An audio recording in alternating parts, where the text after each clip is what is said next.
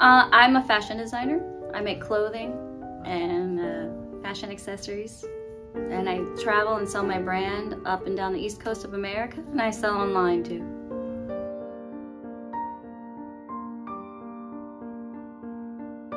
For me, it's kind of part of my spiritual journey. I've been watching different videos and I've started learning about it. Dolores Cannon was a big eye-opener when I started following her. And it's something that I kind of always believed in.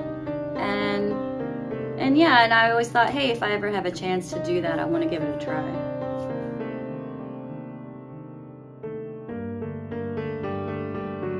Yes, once. It was really good. It was profound. It was life-changing. A lot of questions I had were answered in that session. And 5 out of 5 would recommend.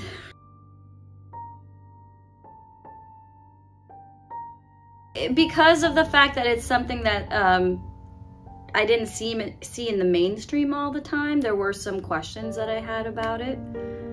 One of the questions was I didn't know how I personally would do being put under and how that whole process would go.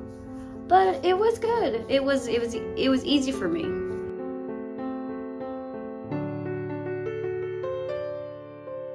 Well, it's like being, it's like you lay down and you're being spoken to very softly, and you're being coached into like a meditation. If you've ever done meditation before, it's very similar.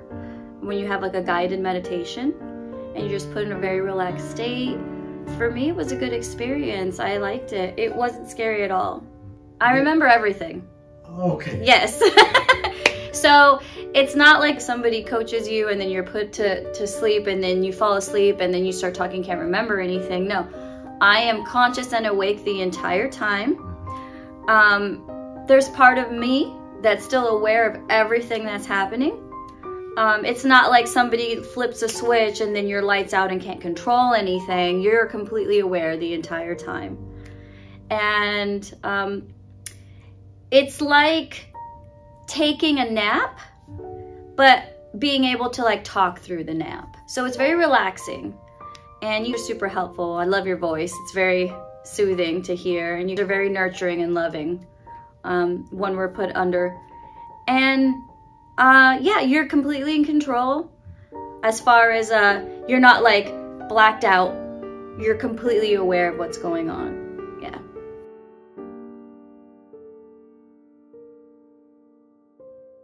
I was very, very comfortable.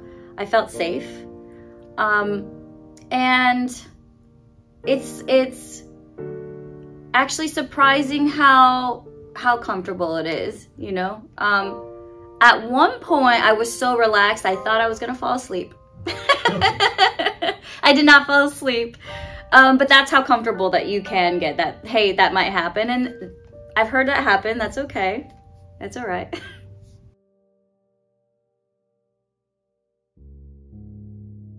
When you're asking the questions, like for example, you would ask us to like describe what's around, and my mind is seeing all around and I can picture everything. And when I'm in that state, it's like my thinking brain is still there and active, but it's taken a back seat.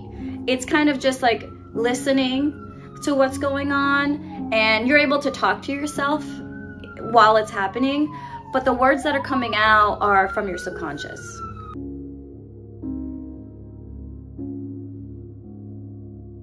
Well, so the visual mind was still processing things, because when you asked me to look around and everything, I could do that. I can look around and I can see things. So visually, my mind is active.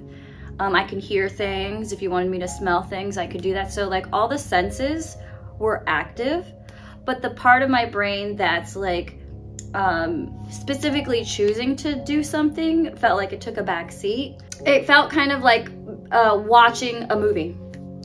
Yeah, just like watching it play out. And my mouth is just kind of like the narrator for that film. Like, hey, this is what I see, this is what I hear, this is what I taste, and that. so that your thinking mind is not in jeopardy at all, and it's not threatened, because all you're doing is sharing a scene. Yeah, so there's nothing to be scared of for that, because if you're watching a movie with a friend, you could describe it to them, and it's no big deal. It's kind of the same thing.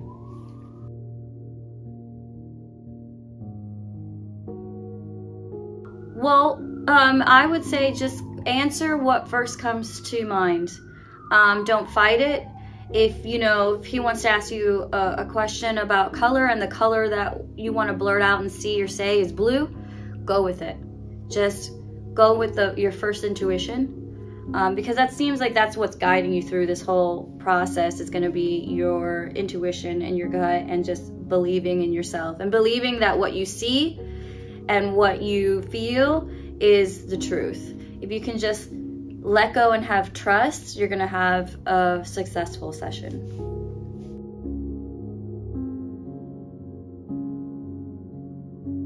I think that is probably the best proof that what's happening here is something real, because so often, if I'm asking about a traumatic situation, the conscious part of my brain, of course I'm going to be like, yeah, everything's fine, everything's great. So to hear my subconscious say some of those things that are in opposition to what I want to hear, I feel like that's kind of what sometimes we need to hear. That we need to hear that it's not always what you want, but what you need to hear. And I think that that's the case. So if someone's in a session and they feel like maybe they're struggling to say what's coming to mind, just go with it.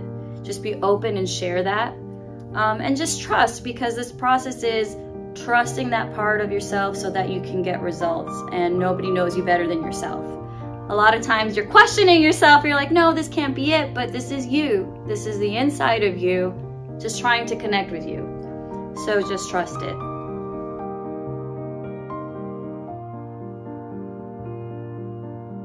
I did get answers to my questions.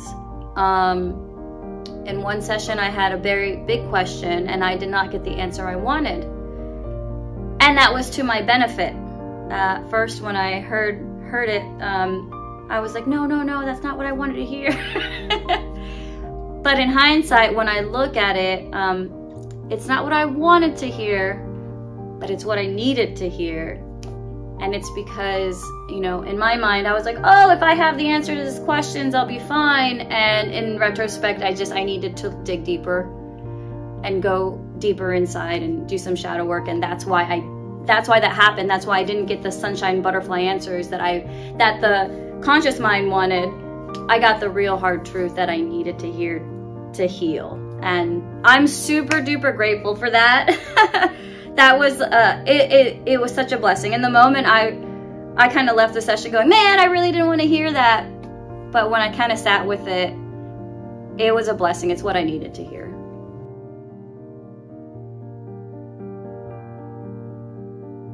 Yes, I did. With family members and relationship, and tools and methods and things that I need to know to be able to work through those relationships. So yes, yeah, some really big breakthroughs, actually. Breakthrough after breakthrough.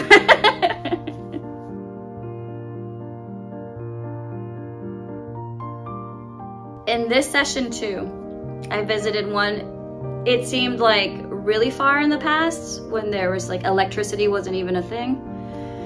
And then one in the future, actually, a future tense past life, up to almost 500 years in the future.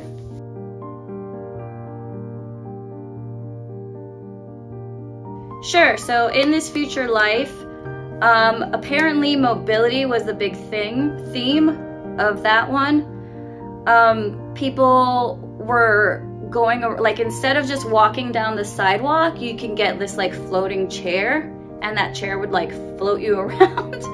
And it was mostly for people who had disabilities, because in the future, the cars also looked very, futuristic, and they had the mobility devices to go with that tech. However, because it seemed like human beings were walking a lot less, And so I was a person that was completely enamored with shoes and walking everywhere was such a big deal.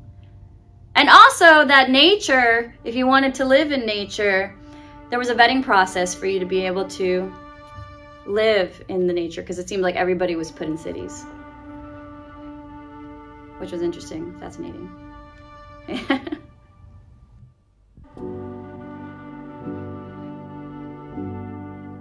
Yes, because one of the things that I always daydream and fantasize is about traveling the world and like going around and seeing everything. And I think that that was also a big theme of this past life, was somebody who was completely enamored with walking. And it was almost like a reminder that you have this in you, that you have this desire to walk the earth. And that's kind of what they were pushing me for this lifetime, is that I need to walk the earth. So of course they showed me a life that was completely enamored with feet and walking and shoes. So it makes sense.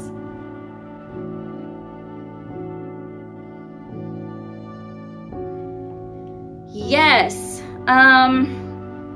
I got some answers about things that I did not expect.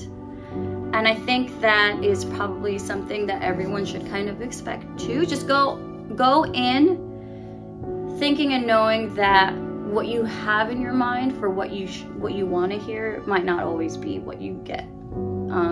So yes, I did hear some things that were surprising to me, but in a good way. They were surprising in a really good way.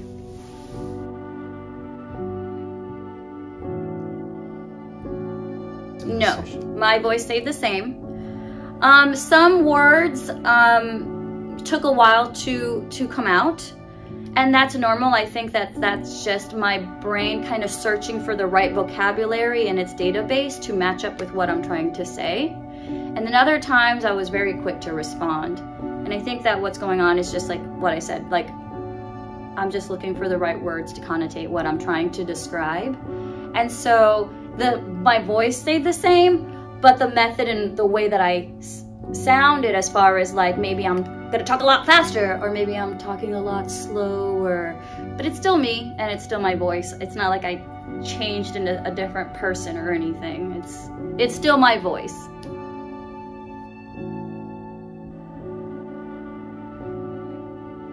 During the session, I felt like we got extremely connected. And that's because, or the reason I say that is because some of the things that I was seeing, some of the answers that I was responding to, it felt like it came from a deeper place, and a place of wisdom, because a lot of the things that we're asking on the surface level, I'm asking these questions because I'm lost about the answers. So it's not surprising that it would be from my higher self pulling in the answers for these questions that I could not answer on a regular day-to-day. But during the session, like everything that felt right that I probably needed to hear did come out in that session. I felt like that was my higher self guiding me through.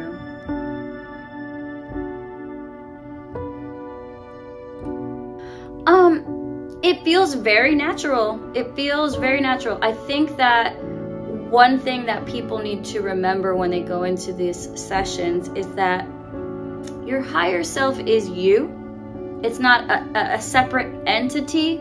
It's not like you're gonna have a voice that you've never heard speaking in your ear or answering these questions. It is yourself. You are yourself. You're connected to your higher self. So just trust that what you're hearing, what you're seeing, is what you need to know. Your higher self is there, and it's the one that's kind of answering these questions and guiding you through. So just trust that. Trust and know that what you're saying is what you need to hear, and it's coming from them.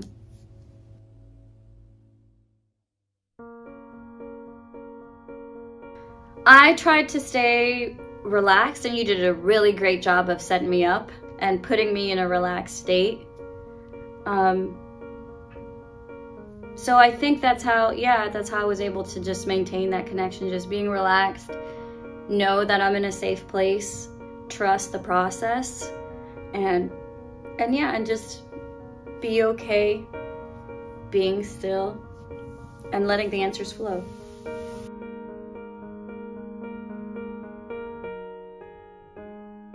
there was a couple of times when I can hear because like I said, it's not like you're asleep, you're awake.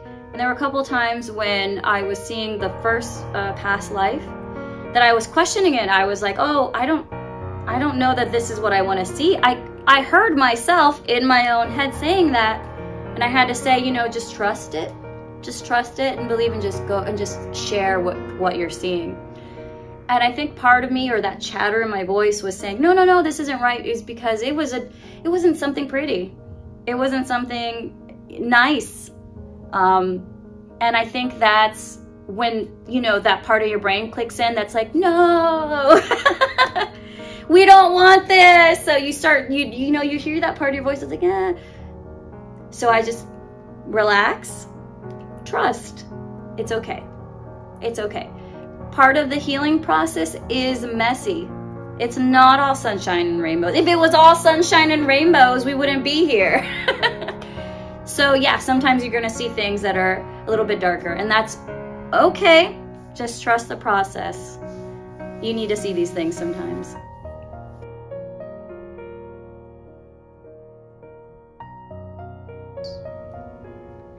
I would say, just whatever you're seeing, describe it as best as you can. And if you need a minute to formulate the words, go ahead and give yourself that grace. Because there were some times when I could not answer immediately. I did need to give my own mind a moment or two to gather the words. And that's okay. That's okay. Give yourself some time to gather the information. Give yourself some grace. There's no rush to this. Please take your time.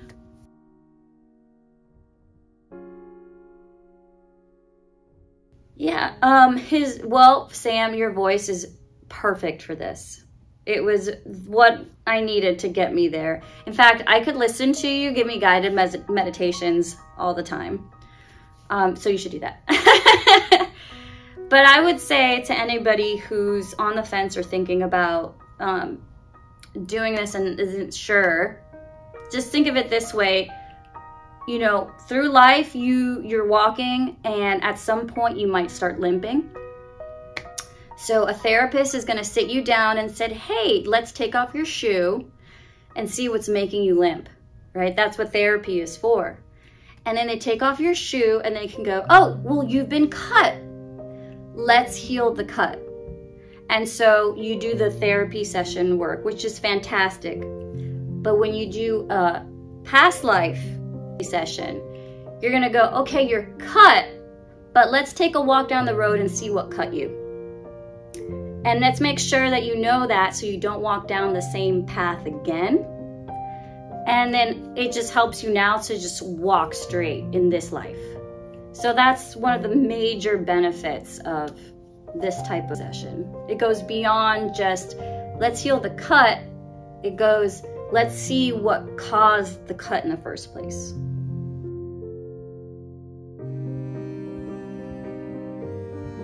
Yes, I do. I feel like this therapy session feels like 10 years in one session. So it's profound, but my God, does it do the trick?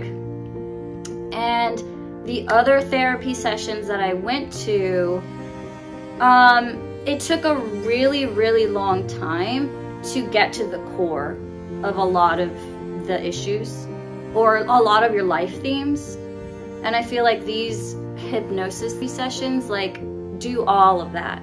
You can deal with your present trauma.